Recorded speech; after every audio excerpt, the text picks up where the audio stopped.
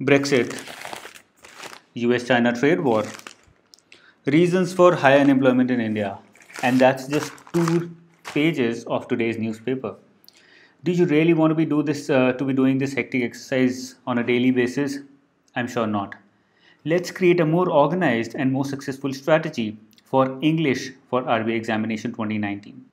Hi guys, my name is Anuj Jindal and today we are going to analyze 2018 English paper and at the same time create a more successful, more organized and a better strategy for 2019 English examination so that we can come out of this black hole and achieve better marks in English. So as you can see, this is the 2018 English Phase 2 examination past year paper. And what I'm going to do is, first of all, I'm going to be analyzing the entire paper for you. So we'll be discussing all the 4 essays. We'll be discussing the Pressy strategy in brief, and then we'll be talking about reading comprehension. And then we will divide or we will create a strategy for all 3 papers one by one. Now this strategy that I'm going to create for you is going to be based on the successful candidates of 2018. Whatever experiences I have had with these candidates has helped me understand better as to what kind of strategy can be more successful, can be less vulnerable, and have higher probability of getting good marks with this particular strategy. It might work, it might not, but the probability of it working is certainly more than going into the black hole without any strategy at all. So as you can see here, I have with me RBI 2018 English Phase 2 paper. I have first of all listed down all the essays which were asked in the examination. Total of 5 essays were asked. You had to write on any one of these. The word limit was 300 words, very comfortable. Uncomfortable for some people because it's too less, especially for UPSC candidates. The total marks allocation was 40 marks.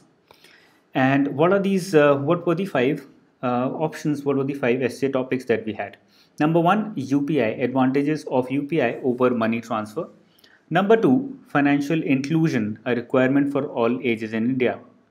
These are the keywords here. Number 3, crowdfunding, the new phenomena in financing. Number 4, positive and negative effects of demonetization on Indian economy.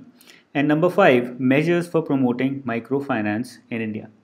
So what we have to do, first of all, before writing any essay, is to highlight the keywords that are mentioned in every essay so that we understand and we find out what is it that we are going to write upon. Okay, so what we are going to do is, first of all, we will discuss all these 5 essays one by one. We will be going through all the dimensions that can be covered. Then after that, we will be going through the Pressy and RC very briefly because I don't have the actual excerpt.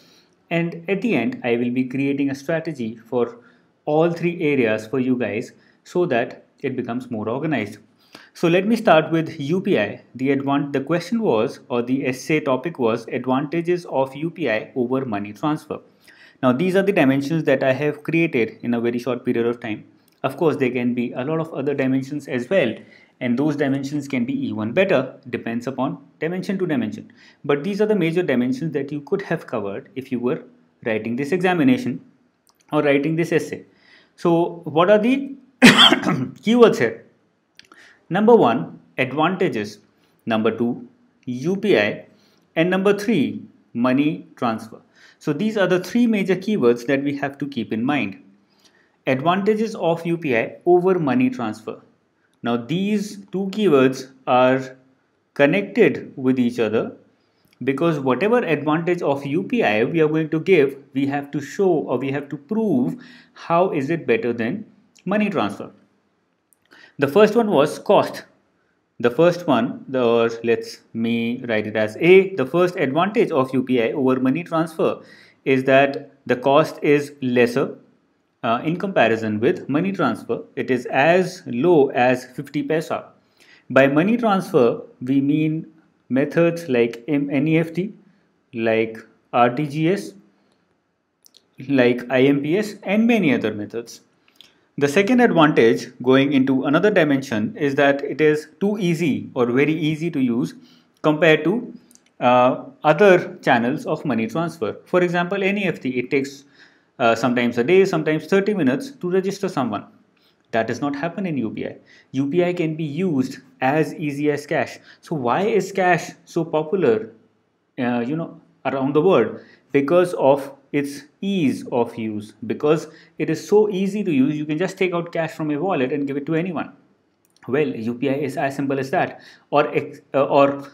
In theory, it is desired to be as easy as cash so that it can replace cash. That is how it becomes advantageous, or it becomes a better method of money transfer than other methods of money transfer like NEFT, RTGS, and many others out there. Or for that matter, even e-wallets, because e-wallets cannot actually connect with your bank account the way UPI can. So in UPI you can directly transfer money from your bank account, but in e-wallets you have to first transfer your money from bank account to the e-wallet, and then from e-wallet to any other person. But that does not happen when it comes to UPI. The third advantage is comfort. It is 24/7. You would say IMPS is also 24/7, but registration is required in IMPS, but we don't need any registration because we are not using the account number of any person. In fact, we are using a virtual payment number, which is like an email ID, and therefore it's more comfortable. The fourth one is, or D here, is security.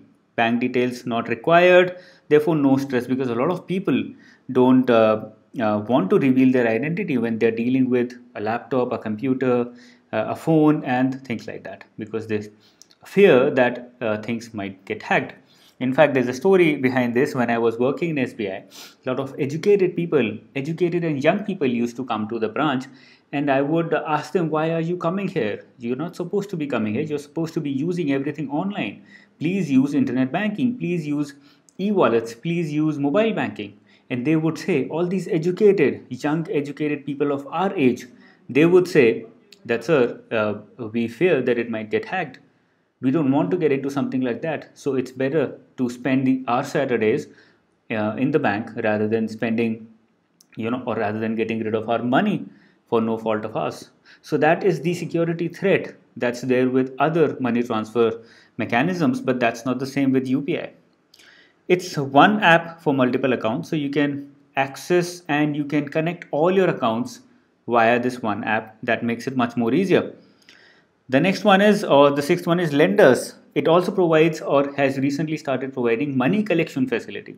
That's an amazing feature. So what you can do is, let's say I have taken a loan from you, and tomorrow you want to get that loan back from me, and I'm not responding. So what you do is, you send a notification to me over UPI, and that notification comes to my app, my UPI app, and I get to know, okay, this guy is demanding money again and again. So if you keep doing it, you're basically pestering me, and I have to return your money. Or let's say I forget about it, or let's say I'm out of reach, I'm in another country or something like that. Anything might be the reason. The facility to send a notification to your friend, to your to the person who has taken loan from you, you can collect money from them. And the last one advantage that I have mentioned here is, it's better than digital wallet because money stays in the bank. So money doesn't go out of the bank. So as I had said, in e-wallet, what happens is, there is a bank, you transfer money from that bank to your e-wallet, and from one e-wallet, this is number one, to the other e-wallet, wherever you want to send that money. But the same does not happen when it comes to UPI. So in case of UPI, this is the bank. The bank is connected with UPI. So both of them are connected now. It's a circle created. You don't have to transfer money from bank to the UPI, and simultaneously you can transfer money from UPI to any other bank, any other UPI, or any kind of e-wallet. So what that does is, because your bank money is parked in the bank itself, you get interest on it. But that does not happen here, because as soon as money goes into your e-wallet, you stop getting interest on in your e-wallet. So these are the major advantages of UPI over money transfer. And as you can see here, I'm covering multiple dimensions here. So first dimension was cost, second dimension was ease, third was comfort, fourth was security, fifth was one app for multiple accounts, sixth was lenders, and seventh was direct comparison with a digital wallet with respect to interest that you're making on this, or not making on an e-wallet. So these are the major dimensions that I mentioned here. Now what I'm going to tell you, what I'm trying to tell you here is that you have to be multi-dimensional in your approach. Now it's easier said than done because it's not that easy to develop that kind of an outlook towards anything that comes across. You have to think about everything that comes in front of you through multiple dimensions or in multiple dimensions. Let's say geographical, let's say historical, let's say political, let's say social.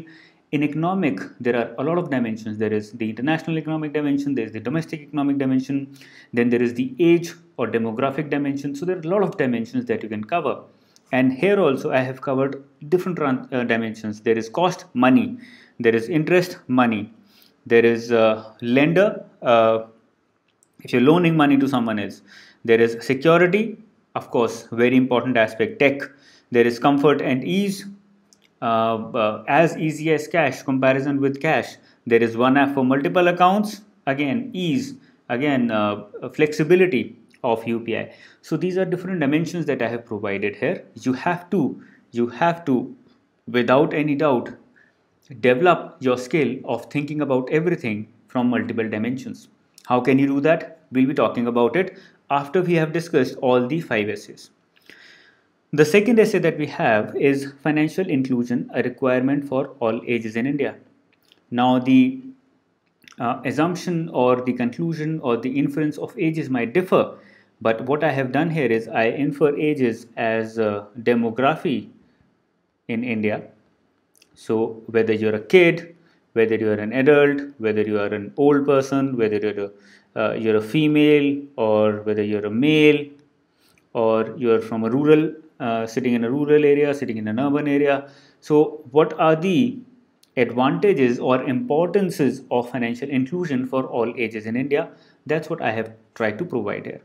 The first, mandatoriness of financial inclusion for kids, or advantage of financial inclusion for kids, is that they have better financial knowledge if they are more financially included, and they learn how to save. So the best example here is people or students who are given monthly pocket money are better at financial savings and are better at their capability to spend money than students or than kids who are not given any kind of pocket money and can just borrow from their parents whenever they would need any money.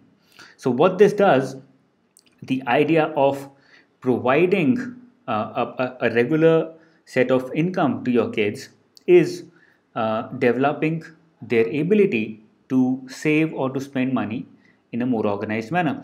The same goes with financial inclusion. If they're included financially, they have a bank account, so they can go and take out money from there. They can borrow money from, they can lend money to someone, or they can involve in peer-to-peer lending, or they can invest in the financial markets at a very small scale, let's say 100 rupees per month, 200 rupees per month.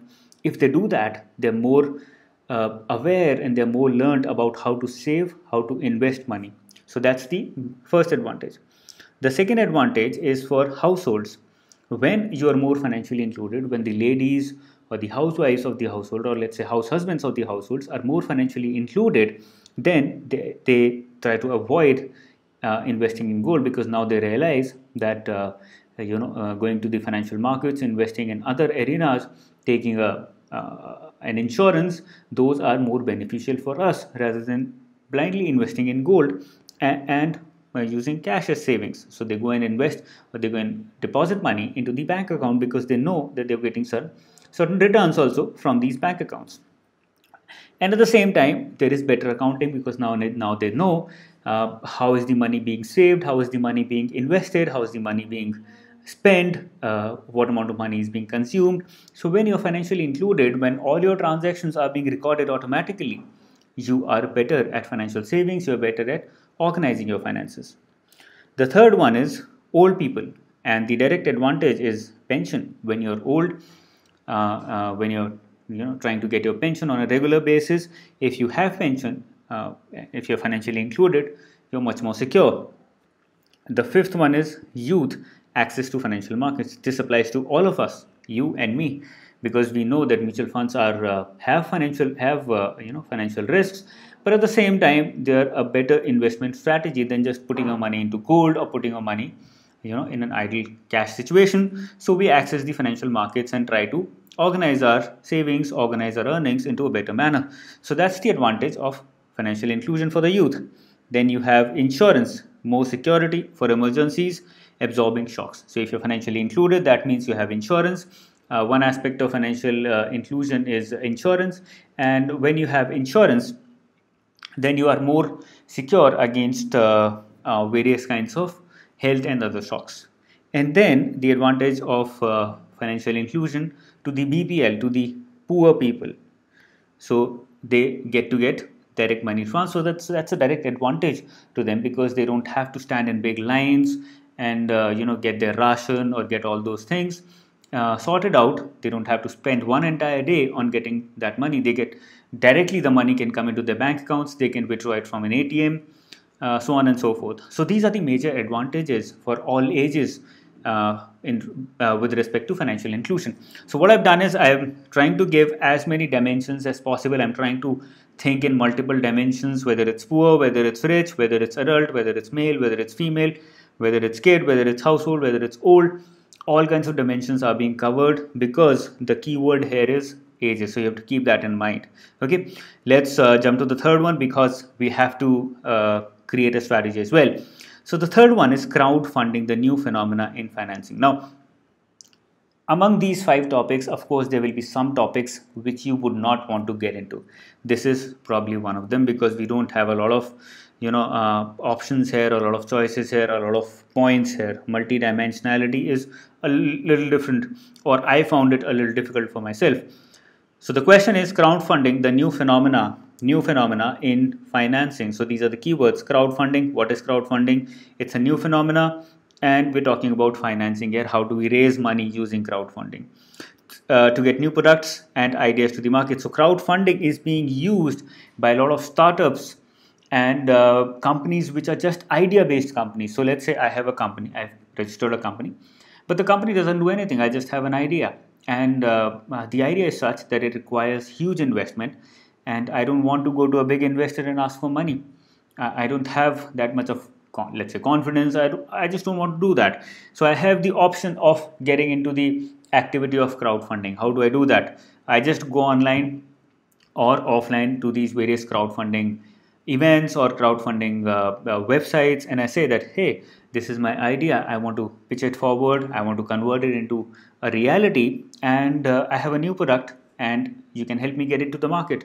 So crowdfunding becomes a new phenomenon of financing here. Rather than going to the bank, rather than going to an investor, rather than going to the financial markets for raising money in terms of debt or equity, I can go to another kind of market, which is crowdfunding market. The next one is equity crowdfunding. Equity crowdfunding is basically I go to the website, crowdfunding website, or I go to a event which is offline, and I say, hey, this is my idea, this is my product, everything is out there.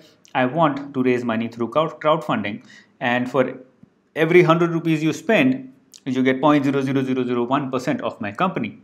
And everybody says, not a bad idea, I'll invest $1,000.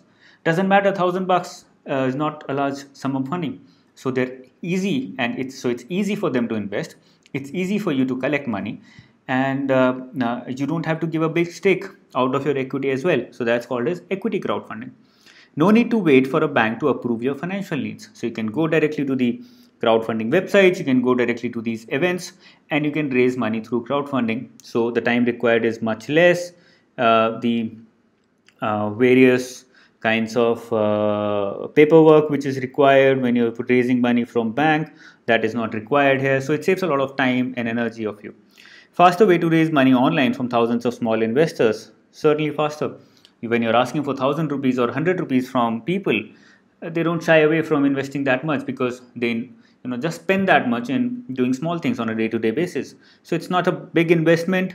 They don't fear that they'll be losing a lot of money. The risk is less, and at the same time you get a lot of money in a small time period. And the fifth advantage or method that crowdfunding is a new phenomena is that you get to funding through donations. So crowdfunding can be through investment, and at the same time crowdfunding can also be through donations. So a very good example here is something that happened probably 4-5 years back in Manipur. There was an IS officer, a bureaucrat, who was not able to, get the clearances to get a road made, which was very important for the local people there. So he went to Facebook, he went online, created a page, a group, something of that sort, and he demanded, or he asked for donations in order to help him create that small road that was required for the villagers. A lot of people came forward. He got donations worth 5 lakh, and through that crowdfunding, he got the road made. So those are the ways, different ways through which crowdfunding is a better method, or let's say another method of raising money through the raising money online or offline. And the next one that we have is positive and negative effects of demonetization in India. So these are the keywords here. You have demonetization, you have positive, let's say this is the second one, and then you have the negative. So you have all these three, and of course, because demonetization was an Indian phenomena, so you have Indian here, not a very important keyword because we are anyways not going to go global. So what were the positive and negative effects? You mentioned positive first or you mentioned negative first, does not matter. Let me take you through all the dimensions to help you understand how different dimensions can be created. So the entire purpose of this particular exercise of taking you through all the topics is that you understand, okay, these are the dimensions that can be created. Okay, the first one is hit the economic growth by reducing supply of money, hence demand for goods went down. So the first option that we have is economic growth. So the impact on economic growth was the first one that we have here. Okay, impact on economic growth, number one. Number two, agriculture sector affected. The second one is agriculture sector got affected because of low cash availability. Number three, these are self-explanatory, so I'm not taking too long. The third one is SMEs and daily wage laborers were affected. So the first one, the entire economy. Second one, going into sectors, agriculture, SME, household savings, digital payments got a boost, advantage. So these were the negatives. Then you have the advantage, higher income tax collections, advantage, counterfeit currency, black money and corruption according to the government. Of course, there are counter arguments, but this is one of the advantages that is being claimed. High deposits for banks, the advantage for banks, a very good dimension which is often missed out or ignored or forgotten by students.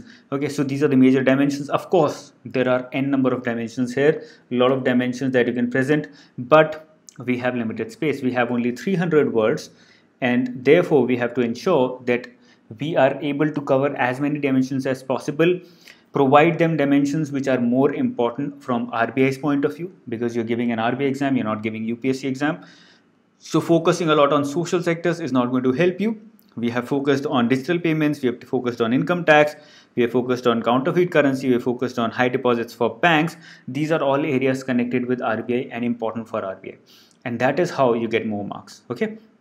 And the last one is measures for promoting microfinance in India. Mind it, it's microfinance, it's not microfinance institutions. A lot of students got it wrong actually this year. They wrote on microfinance institutions. We are talking about microfinance. So what we are talking about, or what the examiner expects from you, is small finance. How do you promote small finance in India? Banking correspondence, one of the most important ones. Digitalization of Indian financial system, one of the most important ones. Small finance. MFIs, microfinance institutions, to promote microfinance. Okay, so that's how you connect it. MFIs, associating them with big banks to enable access of money. So what you're doing is, along with microfinance, you're also telling them, okay, microfinance institutions very important, but microfinance institutions lack money. So we give them money by giving them access to financial markets, by associating them with big banks. And another one, making them a part of interest subvention under agricultural loans so that they have more money. And at the same time, agricultural loans, which are basically microfinance loans, are able to increase.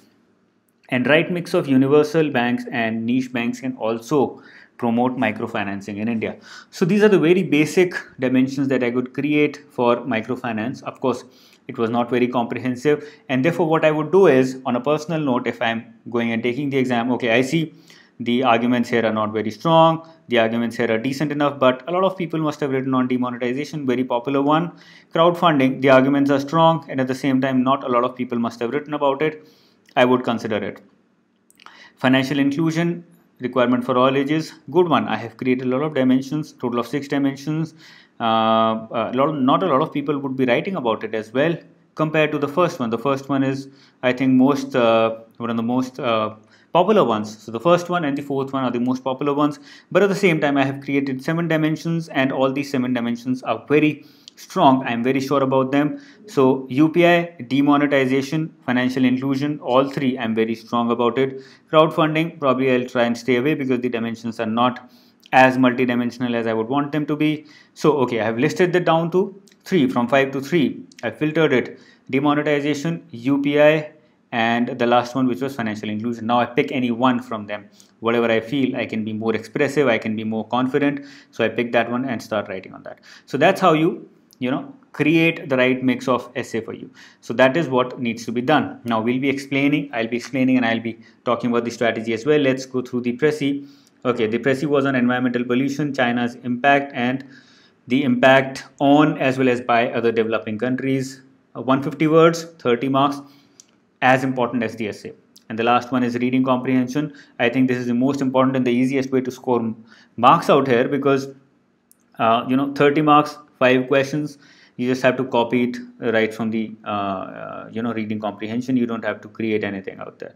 Okay, so let's create a strategy for all three one by one, so that we are at a better place than we are right now. Okay, so I have created this for you guys. Okay, so we have, let's say, essay in between, because that is something that we consider to be most important. We have RC here and we have the Prezi here. Okay, so in essay, what are the key points that you have to remember? Number one, multi-dimensional. That is something that cannot be missed out. Number two, very important, you are writing RBI exam. You are not writing UPSC, you are not writing any other bank exam, you are writing RBI exam. So everything has to be from RBI and banking plus economy perspective. Okay, so you have to keep that in mind. You cannot forget it. You have to keep it in mind. Okay, so because you're writing RBI exam, RBI and banking plus economy perspective is the most important one here. So essay, we've got 2 major points: multidimensional, RBI exam. Then you create a structure either on paper or in your mind before starting with the essay. So you create a structure, you list down the positives and negatives if asked, you list down the dimensions if asked, and after having created a structure, then you start with it. The fourth one is you need to write an intro, and the best way to pull off an intro is to write the importance. So let's say UPI, you write the importance. Demonetization, the purpose or objective of demonetization. Okay, or financial inclusion, the objective of financial inclusion. Or you give an example. You give an example to explain, let's say, an international example of how financial inclusion transforms the lives of people. Okay, and then you have the body, which is going to be multidimensional, let me say MD in nature. And then you have the conclusion, where you either give a future as to the way forward, or you just conclude by saying that, okay, this was very important, and so we know that financial inclusion has, we've clearly proved that financial inclusion is very advantageous for all ages in India, and how RBI can be connected with, or how RBI can benefit, or how RBI is involved in this particular strategy. Okay, so RBI's connection, RBI's involvement, all these things can be written in the conclusion. So these are the major points that you need to keep in mind while you're writing an essay. Now let's come to Prezi. So Prezi, the most important thing that you have to keep in mind is to write in your own words. Write in your own words. There is no other way to pull off a Prezi. If you're not writing in your own words, you're not going to be able to pull it off. Okay, so you have to write it in your own words. What this means at the same time is that let's say Prezi is talking about, let's say, Sitharaman had a press conference, and she talked about press conference, and she talked about, let's say, Rafale, and she defended the government's take on it. And then the Supreme Court came out with certain ruling or with certain directions, and now the opposition is creating a ruckus or mess out of it. So this is the structure that's given in the presage. You have to break it down. You have to write it in shorter terms. You don't need to talk about Sitharaman. You don't need to talk about opposition. You just have to talk about this, the most important part. What is Rafale deal? What is wrong with what is the controversy around Rafale deal, and what does the Supreme Court have to say about it? So those are the important things. So you can restructure the presage. Talk about the most important points, and you have to mention all these important points in your own words. You cannot expect, or you don't want to be, not messing around with the structure. You have to change it according to your own needs, according to what you think is important. So these are two major things that you have to keep in mind while you're writing a presage. And for RC, the most important thing is stick to the comprehension. Stick to the RC. Do not include your own knowledge. Do not assume things that are not mentioned in the RC. Stick to the RC. Probably use synonyms in place of using the same sentences or the same words, so that it looks a little different. But you have to, when it comes to structure and identity of an answer, you have to stick to the RC. Okay, so these are the major points when it comes to strategy on phase 2 essay, RC and presage. I hope you like this particular session. The idea was to discuss past year paper of 2018 and at the same time create a more organized and a more strategic strategy which can be used and which can be relied upon. And one last thing I have to say is, when you're talking about essay, do not forget, create a list of about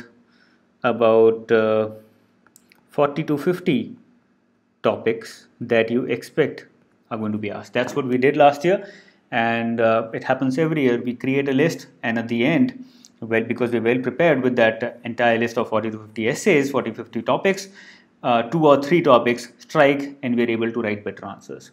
So that's what you're going to be doing, because the purpose is to clearly clear the exam, crack the exam. You don't need just knowledge, you need a smart way to go through the examination. Okay, so that was me, Anuj. I hope you liked this particular session. If you did, subscribe to the channel so that you don't miss out on the future videos. And there's a bell icon right at the side of subscribe button that ensures that whenever I release a new video, you get notification regarding the same, and you can go and watch it on YouTube immediately. All the very best for the examination. Take care. See you soon.